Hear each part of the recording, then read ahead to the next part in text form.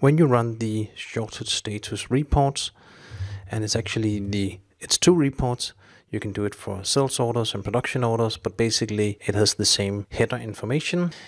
And you can select the different fields in here. First one to stop and show the first error, meaning if there's an error in the calculation, it will stop when you check mark this and provide the error, but then it also stops the batch job.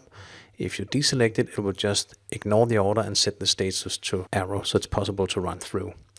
The general end date is used to determine which date to calculate to.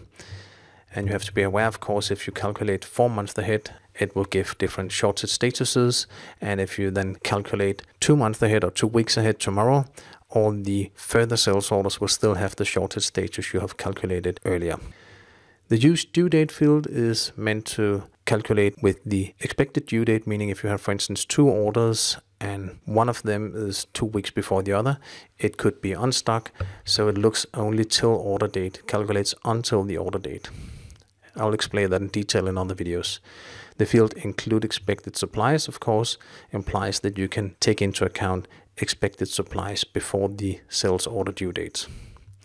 And the field only include promised supplies will imply that it only takes the date from the confirmed supply date on the supply documents on the purchase document and use that. So only if there's a confirmed date, it will include it. These are the fields, and you can just click OK and run through it. I will get into those different fields more specifically in other videos.